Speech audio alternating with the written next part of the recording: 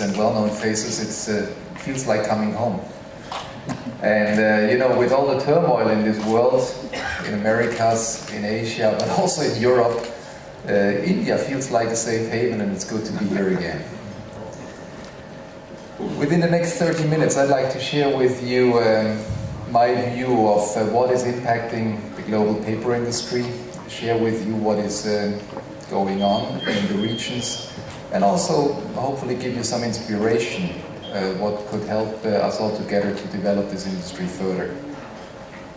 Whatever I say is not based only on my own thoughts. Just 8 weeks ago I met with the North American CEOs at the AFPA in Dallas, Texas, and exchanged some information there. 4 weeks ago I was in Brussels with the European CEOs, and once in a while I also talk to the guys in China and South America. So it is not only my own information which I'm sharing here. Whatever I say will be straightforward. I hope I don't insult you, and you just take what you feel fits into your world and into your mindset. Okay, let's go from here. What are the trends? What is going on globally? Global warming is a fact, and the people in the emerging countries will suffer the most. If we don't cut energy consumption, and if we don't change to renewable energy generation, we'll have a problem. When I listen to the authorities in North America, but also in Europe, they are thinking of cutting carbon dioxide emissions in the paper industry to 50% in 2030. And 2030 is not long away, it's 10 years basically, so if we have to cut by 50%, then the technology to do that should be here very quick. And those guys are very serious. They consider paper as a heavy carbon industry. They want to shift it to a low carbon industry, and I believe that is going to be a huge challenge for the global industry. If I look into China, it is very difficult to get a permission for a coal-fired boiler nowadays, and I see the same trend in Europe. So there will be pressure on us, and we have to react, we have to move, we have to bring the energy consumption of paper making down. Plastic is polluting our planet.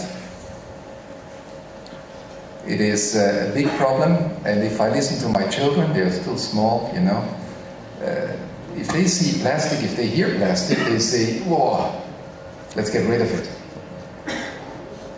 If you listen to, many countries are really ahead, African countries, China, but also India. Some states in India have banned plastic already. The European Union is just about banning single-use plastic applications. And I believe this is great, and I believe this is a great opportunity for paper.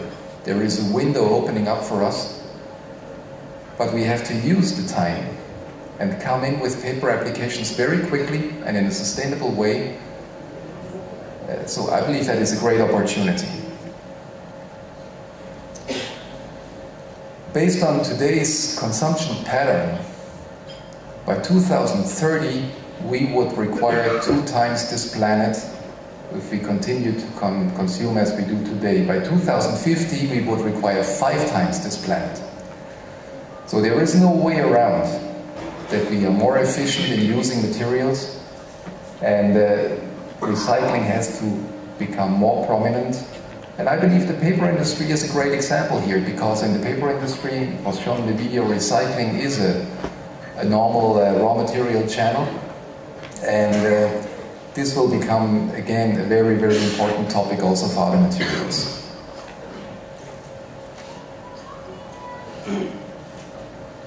Up to now, we were used to use goods personally for ourselves. The younger generations, I believe, have a totally different attitude, and they get used to share goods. If you look at Uber, if you look at Airbnb, Car2Go, you don't need those goods on a personal basis anymore. We can share them. And as I said, younger generations are very open to that. I believe many people more and more are open to that. And that might have an impact on many businesses, on many industries today, and I guess we have to think what that exactly means for us, for the paper industry. Could be a threat, could be an opportunity, but it will come.